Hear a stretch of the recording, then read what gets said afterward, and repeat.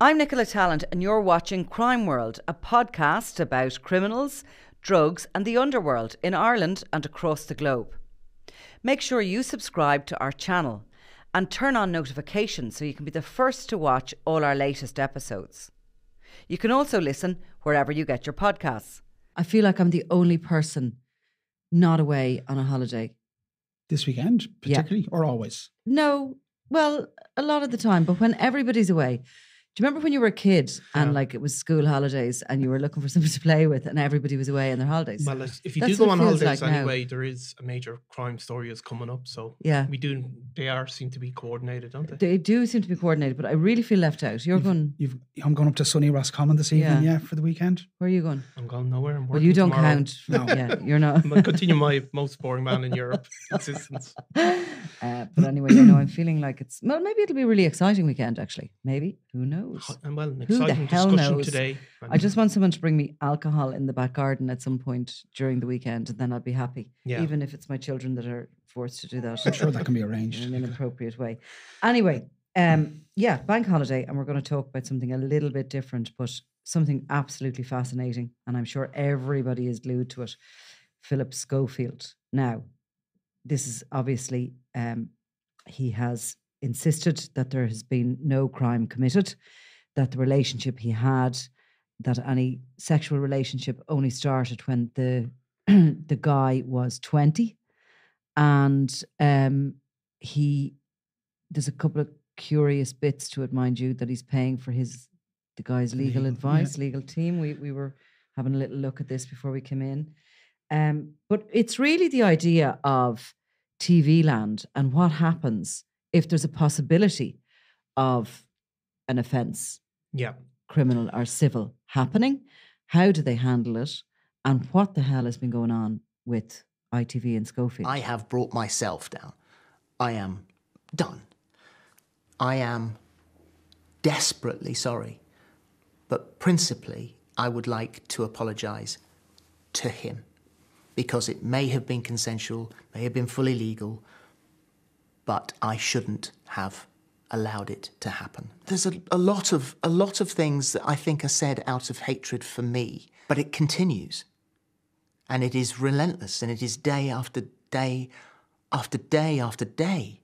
If you don't think that that is going to have the most catastrophic effect on someone's mind, what do you want me to die?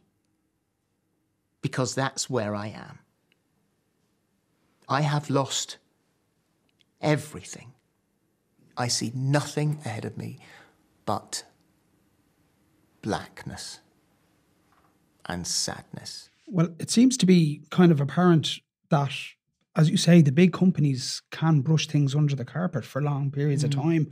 Who knows what else has been hidden in the past? But to link it into your world, it's not the omerta of gangland and mafia isn't just exclusive to the criminal underworld. Mm-hmm. There's no doubt about it. There's definitely an unspoken, unwritten side to these companies. Yeah. And as we've seen through the years, going back to the Jimmy Savile days and whatnot, the big stations are being made aware of these individuals and tend to act in a way to protect them. Depending on your status in the company, they're willing to coordinate people around them to ensure that their stars are protected, no matter what the rumor is or no matter what the insinuation is from individuals. So this is just the latest one. It's been an incredible week for news, and the cycle isn't going to end anytime soon, because even this morning the story changed a bit because he gave those interviews on video, which are amazing, which gave some incredible sound bites and a different side to it. And I actually found some of them a bit unnerving to watch, just because you kind of we know more that's coming. We know he's lied. Well, he said that from the start that he is. I mean, I think there's a couple of things, right? Like, the fact is that these things probably do happen in big companies all the time. Obviously, when it happens with somebody like Phillip Schofield, it becomes news in a different way than if it happened in a petrol station or something like that. But I think Phillip Schofield's interview, like, he's very hard to sympathise with him, is it? Like it's like, you know, he looks like he's aged about 20 years in the last week. Like he looks haggard, he looks tired, but that is obviously going to be a condition of going through what he's been dragged through in the press. But I mean, he didn't come across as sincere. I don't know if that's the right word, but I was kind of expecting this. He doesn't come across as sincere. I don't know whether that's because we're looking would at that him have been with the a- wrong approach as well? Like you'd wonder, like there's a big team behind him. These don't just happen. Like they run through these. And remember, he's used to being on TV, this guy. And 41 years, as he claimed knows how himself. to perform. So he can perform in any which way maybe he wants in this. And for me, coming out, and he's basically coming out defensive, you're going to make me die, is what he's saying. Wasn't there And a it's line? the media. But I know how Caroline Flack he references Caroline Flack. Big time incredible. reference. Yeah. Yeah. It's an incredible thing to do. It's like, what do you want? Do you want me to die? He says. Is see, that when you'll be happy? See, the problem with his interview is that if you look at Eamon Holmes' accusations of him, it's all he's a narcissist, he's this, and you know those sort of accusations against him. He's self-absorbed and he's, you know, careless of other people's feelings. And when he did his own interview, Phillip Schofield, to an extent, it seems to confirm what Eamon Holmes says about him as a person.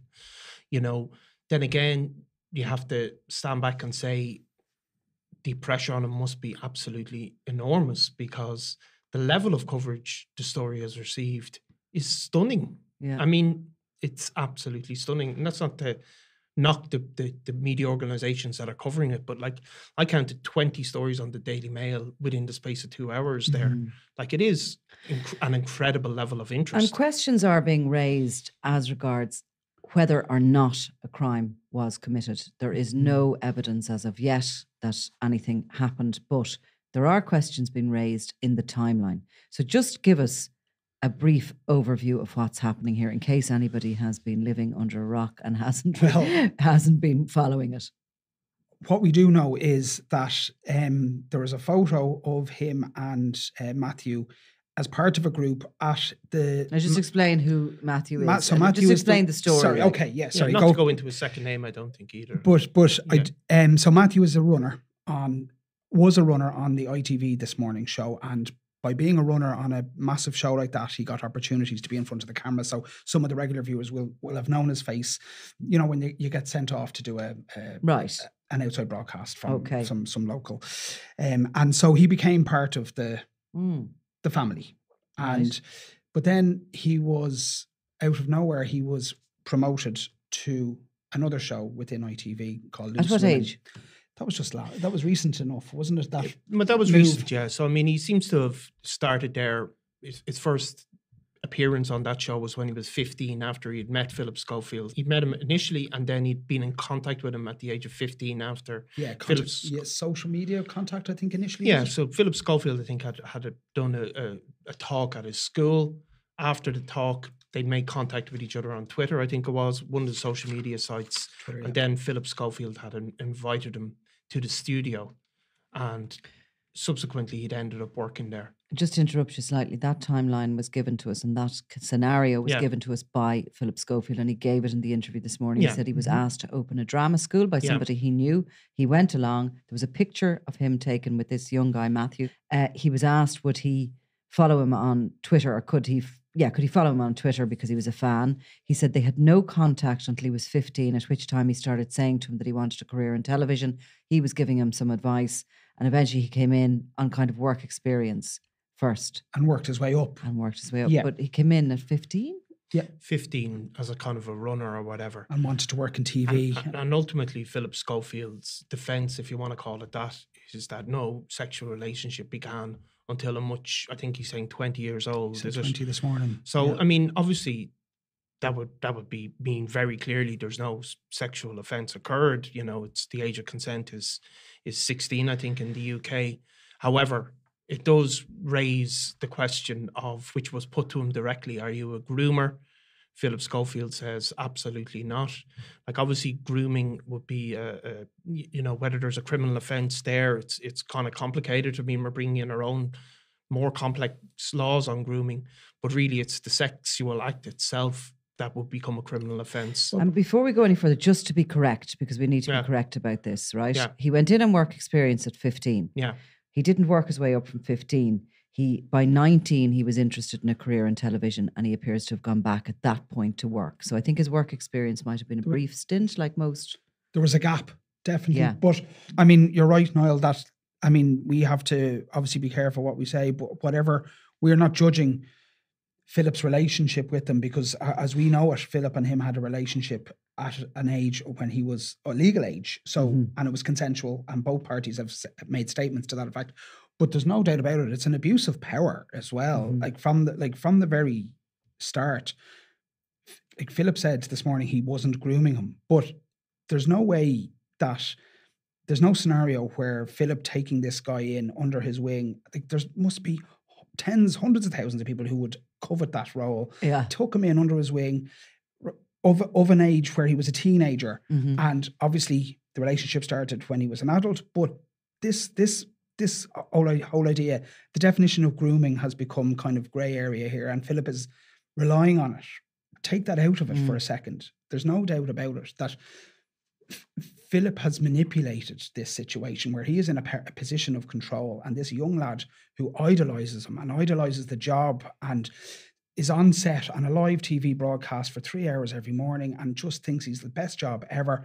Philip took advantage of that situation for his own. I mean, it sounds so unwholesome when you're listening to it, and you know, the idea of a guy of Phillip Schofield's status, you know, a work experience kid coming in, and for him to begin a relationship, it's definitely utterly offensive within the work environment. But if a crime comes in here, if at any point it is discovered, and Phillip Schofield has insisted that he has not committed any illegal act, but definitely the grooming and the kind of the going back to the beginning of that relationship from the moment that photograph was taken and the Twitter following began, utterly and undoubtedly needs to be investigated completely by UTV. Yeah, and I mean, ITV. And if a criminal complaint is made, obviously then by the Gardaí, or the police, the UK police, but up until a point that a criminal complaint is made, the police have no place here, don't they? Yeah. So this is why it's kind of... Yeah, and look, it's possibly not a criminal issue.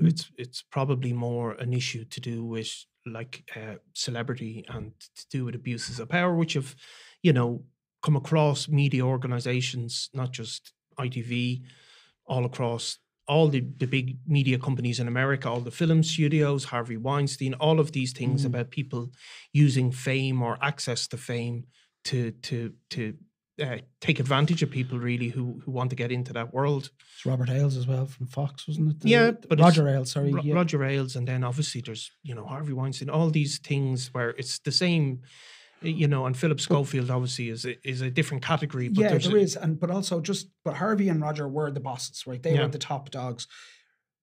One of the big issues with this case is that Philip's misdemeanors, let's call them that, or unprofessional behaviour, was brushed under the carpet by the bosses. We're not saying the bosses have committed these serious crimes or anything, but they've covered it up, and that's kind of the reason for this. Well, they will say they investigated it, and both he and Matthew said they had no relationship whatsoever. And I mean, that was 2 years ago. And companies don't have the same broad powers as, say, a police force. I mean, if they ask people, do you want to make a statement on this, and they can't, you know, enforce them to, or do it under caution.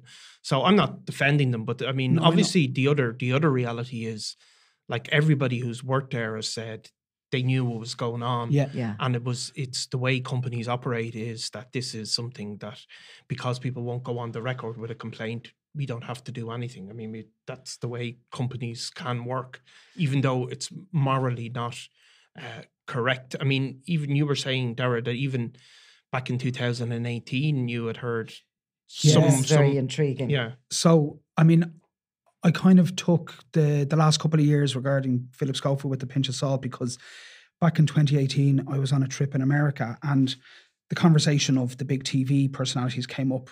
This is a press trip kind of thing, is it? Yeah, it was a press trip. So I found myself speaking with people who I wouldn't normally on a day-to-day basis, or didn't even know at the time.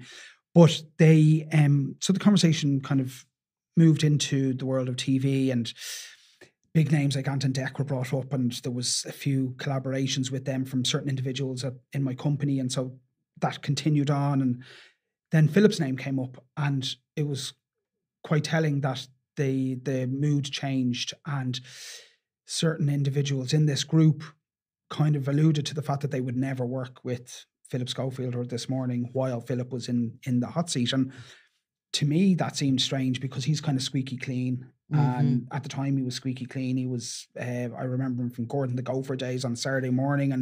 And he was a massive name since the 80s. So I was kind of surprised by it.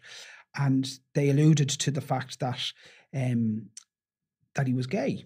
And they said that, and at the time he was married with kids, and as far as I was aware, and I said, "Are you sure?" And they said, "Oh no, we're absolutely sure." And I said, "Okay," but that's not why you're not working with them, obviously.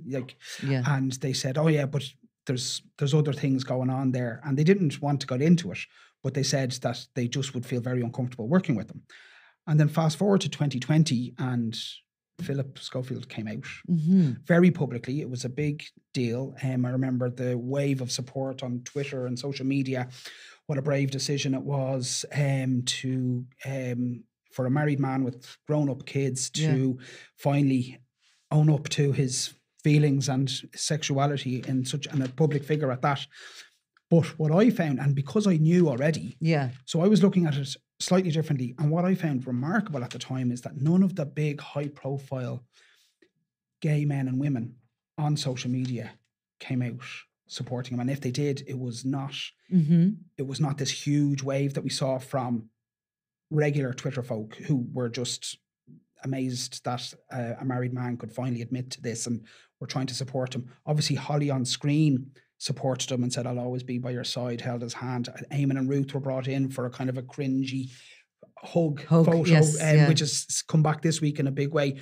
But at the time, it was fairly obvious that big media personalities who were well known and were openly gay weren't necessarily jumping to his support. And I think that is as a direct result of the rumours that I had heard 2 years earlier being way more widely known than just this little circle of 12 people around the table in America 2 years earlier.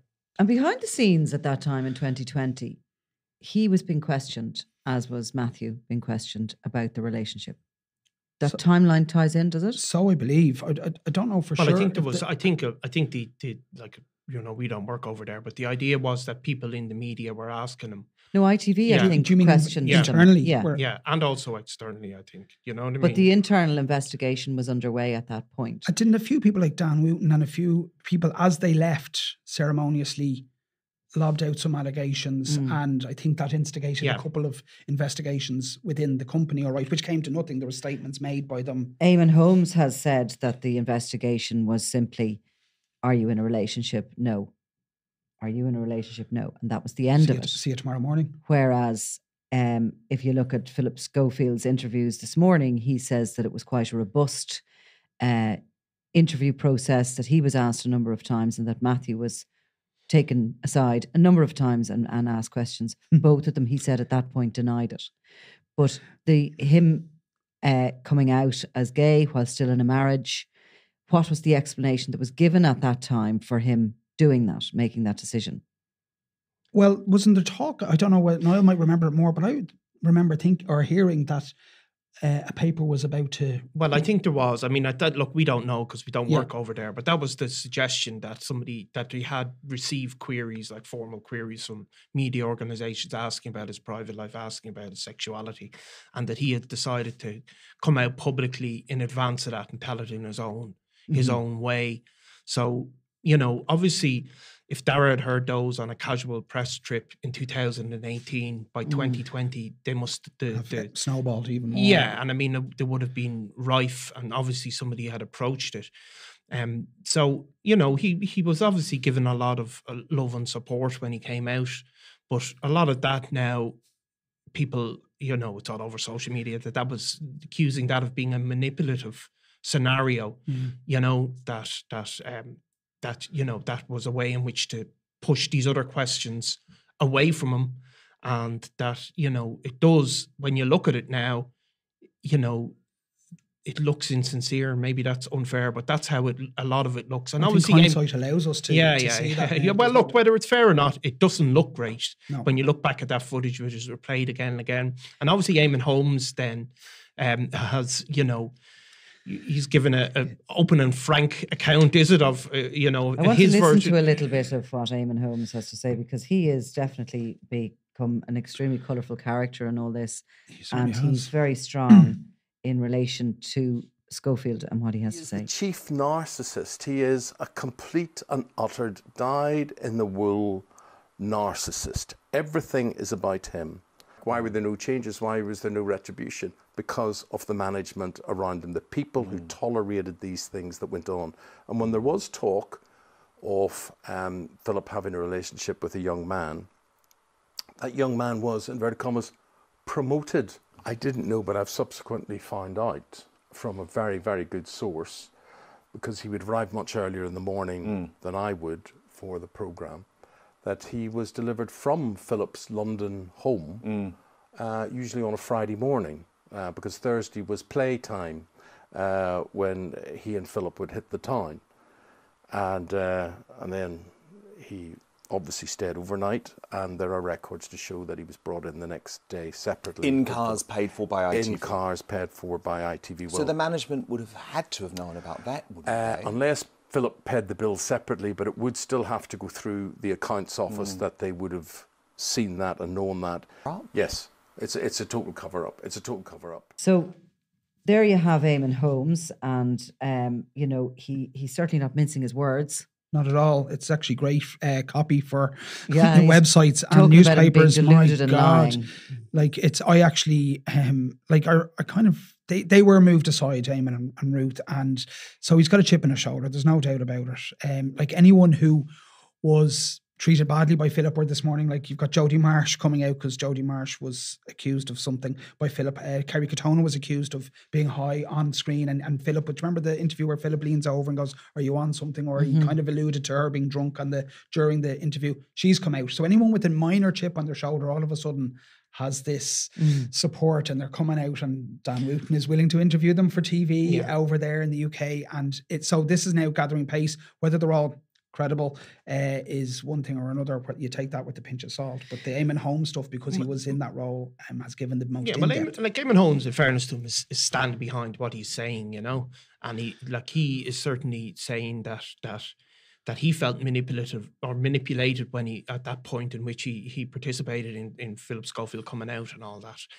Now, he's also quite categorically saying that the individual at the centre of this, Matthew, the young guy, came in on his work experience and was later in a relationship with him, that he was troubled. Yeah, and damaged by the experience is what he's... And more than that, he talks about him needing a lot of money, spending a lot of money, being constantly kind of in financial difficulties, speaking... how his life is difficult now, Speaking to Eamon and his wife about his problems, coming to them a lot, very troubled during and about this relationship with Schofield.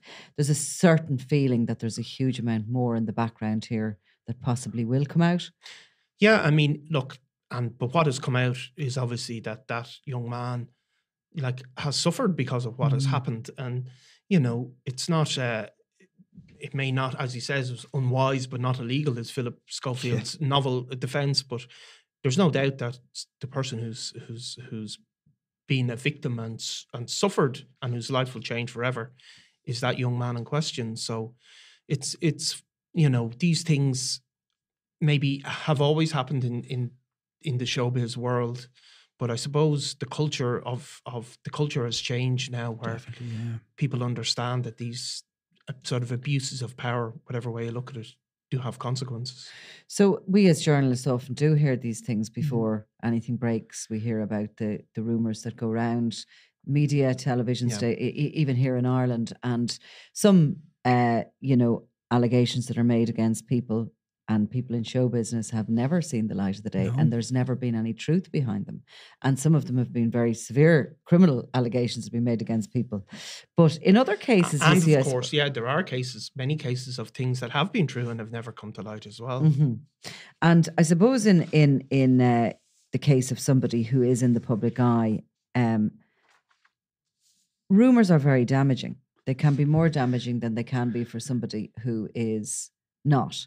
And, you know, there's two ways of looking at it. Either the television stations can handle it internally, can shut it down if there's nothing to see here, or they can do the exact opposite, which is throw the baby out with the bathwater nearly.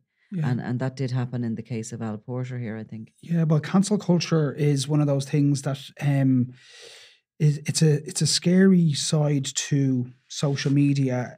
Sometimes the right target can be taken down if, like, we're restricted. News websites and papers are restricted by ridiculous laws here in Ireland, where we can't necessarily print something that we know to be true unless we have evidence. But on social media, there aren't those rules. So allegations can be made on social media and targeting individuals, and whether it's true or not, as we know, it can be fake news and can cancel someone for And not destroy the their wrong careers. reason completely.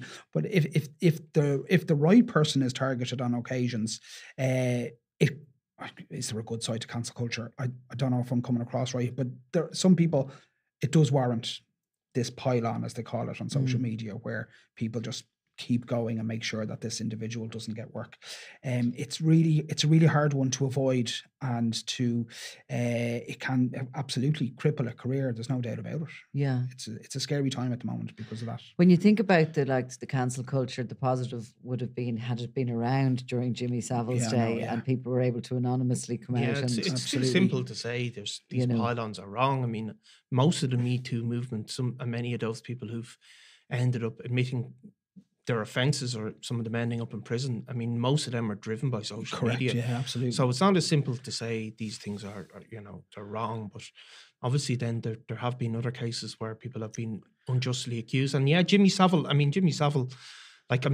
by all accounts, it was absolutely open secret. Everybody who worked in television knew, and he continued to get away with it. Because he kept making the money and bringing in the Yeah, figures. he was star. He was such a star. He was this sort of... But that's the kind of, obviously, and we keep saying this, Phillip Schofield hasn't committed a crime yet, but this is the culture that's in these TV stations. And one of the things, I know we kind of moved on from Schofield, but one of the things that I think is quite telling is the doctor who was phased out. So Dr. Ranj Singh was a regular contributor on that show, but he voiced his concerns. I think it was 2019 he voiced them initially. And such as the atmosphere there that the ITV bosses managed him out is how it was done, because he mentioned the bullying and the toxic atmosphere behind the cameras and on set, which he could see with his eyes for years that he was contributing. And as soon as he voiced his opinion, they decided he needs to be phased out, not take on this problem. And that's going on in stations, radio stations, TV stations, and corporations all over the world. Like it's crazy to think that the star power, as you say, is being protected. And if you're a little bit lower down, there was another comedian who was phased out, or he was just never hired again, a contributor, because he made a joke that didn't go well. There was a little bit of it caught a bit of flack on Twitter, and so ITV just got rid of him straight away. There was no defense of him at all. He was a regular contributor and no defense at all. But then you make these serious allegations about their star player, and like, oh no, we're going to forget about that. We're just going to move it on. And just when we're still on that, Holly Willoughby, what is going to happen to her? Has she a career left? Yeah, I think so. I look, it depends what comes out, but I actually kind of feel sorry for her. She's kind of been tarnished with this brush. Now, if she knew and she kept her mouth shut, of course, there should be repercussions, and she's got her own guilt. But she is almost being tarnished with the exact same brush as Phillip Schofield at the moment in some quarters of social media. And he says she didn't know. Again. Yeah, I think she's going to be ruined by it. I have to too. say, I think she's a goner. And I think I do think even if she did have a knowledge or a rumor, like, what is she meant to do as another employee, like, or just say she had a good heard all them rumors.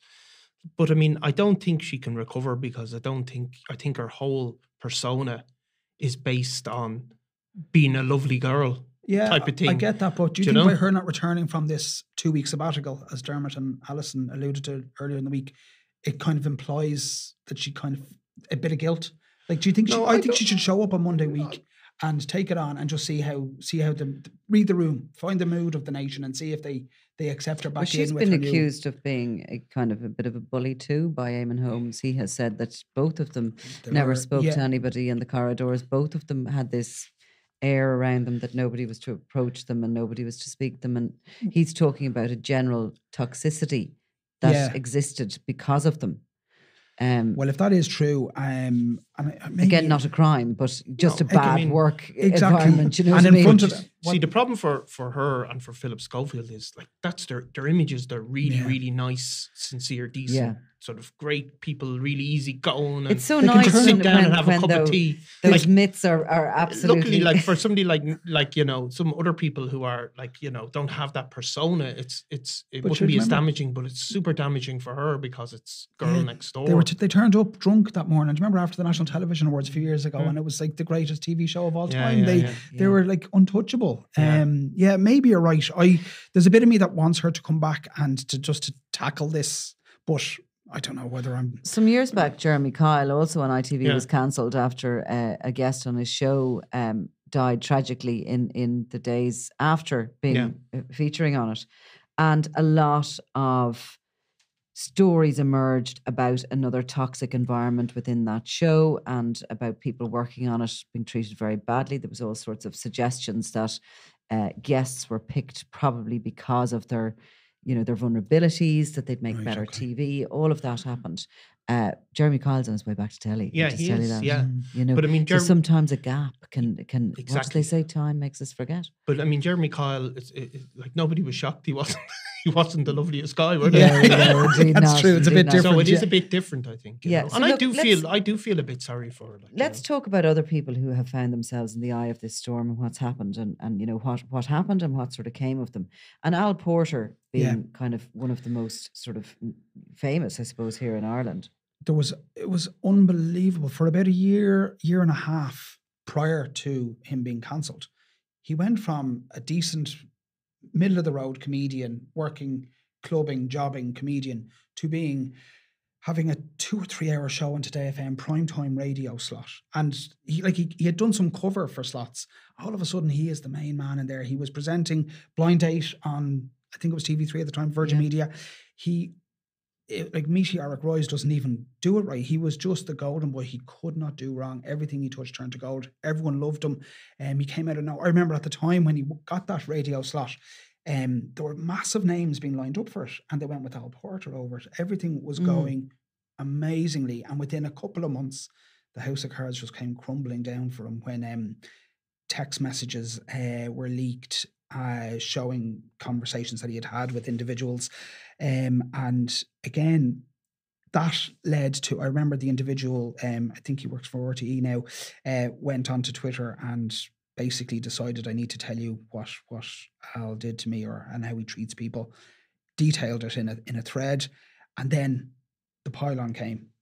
But it wasn't a pile-on from people who didn't know about the stories. It was people who said, oh yeah, I've had similar experiences. More and more people came out about stories about him, and really quickly the carpet was pulled from underneath him. And so Al Porter was actually brought to court and charged with sexually assaulting a young man in this Dublin venue.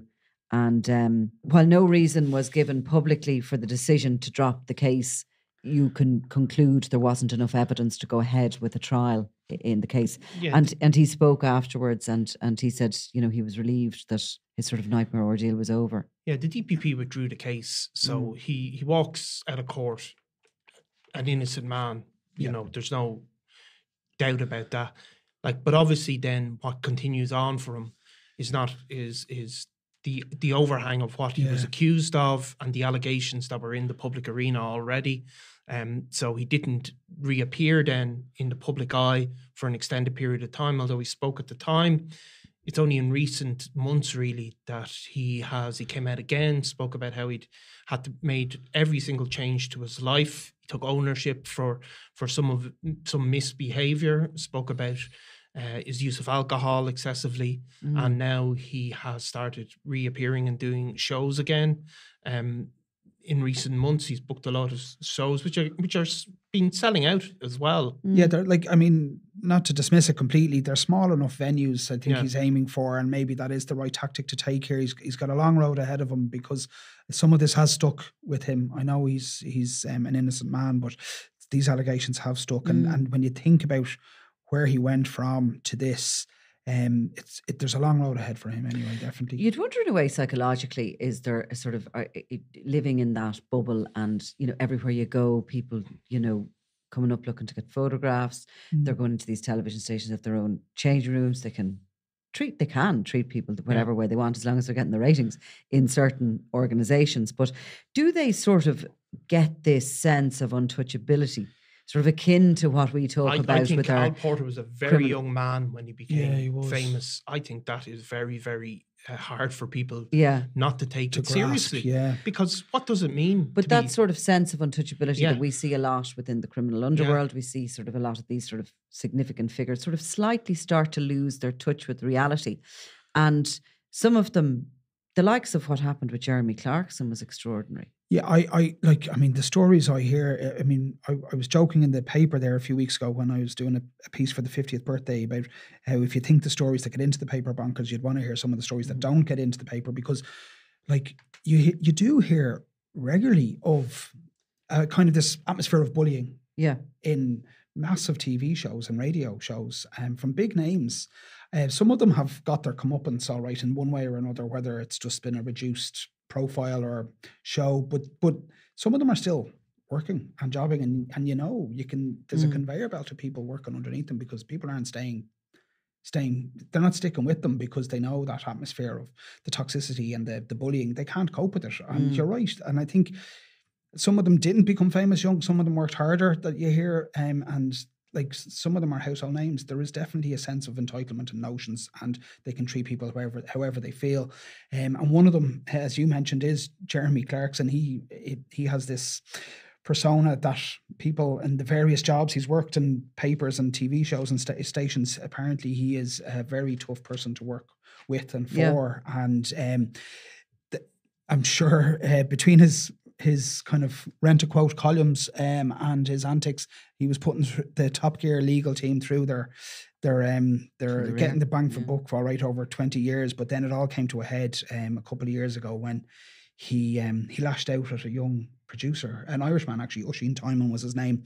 They were doing some broadcast outside of the studio, and whatever, he ordered steak and the soup and cold meat platter that Oisin brought him wasn't good enough. So Jeremy berated him, called him a lazy Irish, see you next Tuesday, and then punched him. And then criminal charges were brought against him. Civil proceedings we found. And 100,000 payout was given. Yeah.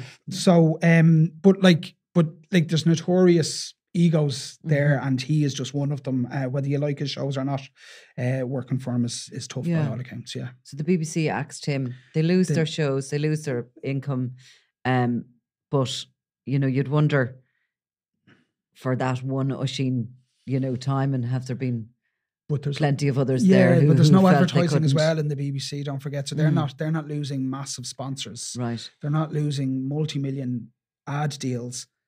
They're just cutting their star. They know that. Now, I know they syndicated and there's a lot of money in Top Gear and they still make money out of it. So it's just seems to be never ending, the money that comes in from Top Gear. But they were able to cut him quite quickly because of that. For that very reason, they didn't have to answer to. It's a much smaller celebrity circuit here. I mean, it is tiny compared to the UK. You'd wonder, would people be able to get away with things? I think they would. I think they have. I think they will. I think they're protected by defamation laws in this country. I think the same damaged people with something wrong with them want to become famous in Ireland as they do in the UK. Maybe their playground's a bit smaller. Yeah. There's all sorts of stuff gone on.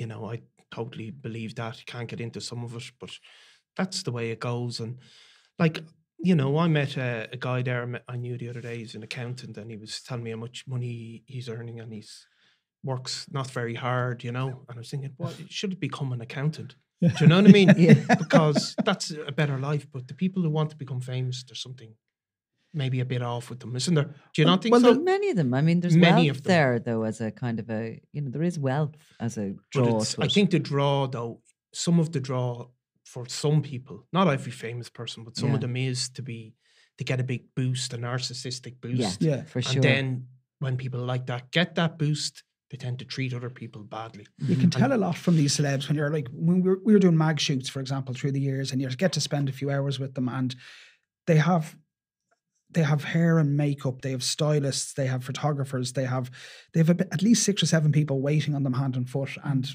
one of the journalists there waiting to do the interview and just manage the whole thing. Like, they're the center of attention, they are the talent, and they can still treat us all like utter shit. Bit like ourselves now. No. Well, you see, this is the thing. It is a bit like ourselves, Nicola. Like, why would you want to be a journalist? Except if there's something wrong with you. Do you know? That's my belief. You know, that's my belief. No, I know, and I agree with you. And there is something. I mean, I am absolutely hands up. There's something wrong with me. No, like, exactly. Loads of things wrong with me. Yeah, and that, honestly, that's the people that are attracted to high-profile positions. Politicians, journalists, rock stars. There's always something a bit off them. And journalists. Yeah. But Ireland, put my hand up. We do have an ego, we journalists. There's no doubt about it. But you don't have to be. You don't have to be Daragh, but some people. But you everyone around. No, you don't. But you no matter see, how high up you get. But you see it in media companies. You see people rise up just a tiny little bit, and all of a sudden they start treating people badly, and that's because they're broken. Does that happen in every industry? Probably does, but I mean, I worked as a computer programmer, and it doesn't happen as much in there as it does in media. Can you believe he works as a computer programmer? Not so good. Wasn't a good computer. Great journalist, of course, but it was a mediocre computer programmer. Mediocre journalist. Yeah. So where do you think? Look, we're just fascinated with this story, but where do you think Dan Wootton and Eamon Holmes are going to go next? Like, seriously, where are they going to go next? I have to say, go. I like their head on a plate. It's tabloid TV, though, isn't it? It's just But if you're gonna go and be a hitman, they're good hitmen, aren't they? They are. I mean, they're taking them out. They're not. They are taking him out. They are not going to let him get back up. Exactly. In actual fact, I was surprised when I saw him trying to make his comeback, which I didn't feel sympathy for him. He was talking about being at his lowest ebb. I should have. He was talking about, his children, his grown-up children, having to protect him and stay by his side. It's undoubtedly every minute of the day, says he doesn't do anything and whatever. You should feel sympathy, but instead, I just felt fake. There's a difference between feeling bad because you got caught, I suppose, and feeling bad because you did something wrong. There is, like, it's natural if somebody, if you talk to somebody, Nicola, that's done terrible things in the criminal world, and you can talk to them and see that they actually feel bad for what they did, but there's other people who just feel bad because they got caught and it's embarrassing or whatever. And there's a bit of that from Phillip Schofield where there's not that self-awareness, even though he's mouthing the words about this poor man and all of that, but really he's feeling. But do you think that it should be just left with his as being the final word? I mean, we're not going to call Matthew his victim as such because he's a man and they were obviously both of the age of consent, but he is providing him with legal assistance and with legal advice through his money. And you wonder, is there a place for an outside agency to step in and to make sure that there was nothing criminal? But they have brought in a barrister, I think, ITV. Have they? An independent barrister to investigate it. So, I mean, I suppose they are taking that step where he's going to analyse the investigation that was done before and speak to what people were there. And even, for Phillip Schofield, like, there has to be an end point of the coverage. I'm not saying, newspapers should be barred from writing about it, but it does have to get to an end point as well, unless something new comes out. Or ultimately, you have to get to the bottom of whether or not he was grooming a young But I mean, that might never...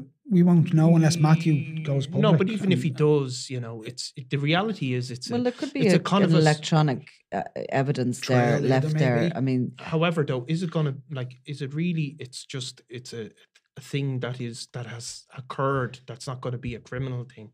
Just merely being in contact with a 15-year-old or whatever.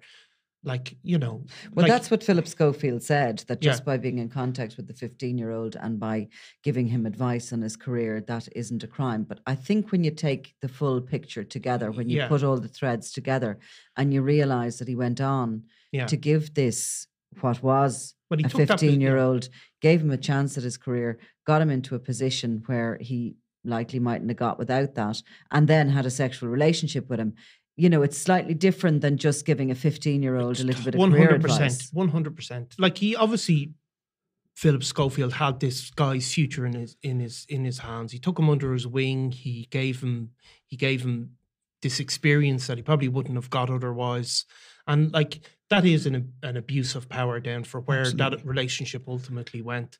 And if you had, we're all parents, if you send your kids somewhere, young teenage kids as for work experience, the idea that would lead to something like it did for this young man would be horrifying. I think. So frightening to think about that, yeah. But you are right. Look, this isn't going to be finished by the weekend. This is going to run and run. More stuff might come out. Whether Matthew himself ever goes public is to be seen. But they did say there's no NDA this morning in those interviews. Well, Phillip certainly alluded to the fact that he didn't insist on an NDA, despite paying for the legal representation. So we'll just have to wait and see. But ultimately, this kind of stuff is happening. The stars are being mollycoddled. The troubles, the insinuations are being brushed under the carpet, and this like, unfortunately it's going on. But maybe with social media and these pile-ons and the cancel culture, things might get caught a bit earlier. Okay. Well, look, I look forward to reading the next chapter of this. I can't sort of help myself. So, okay. So for today, guys, thank you very much. Thanks very much. Thank you.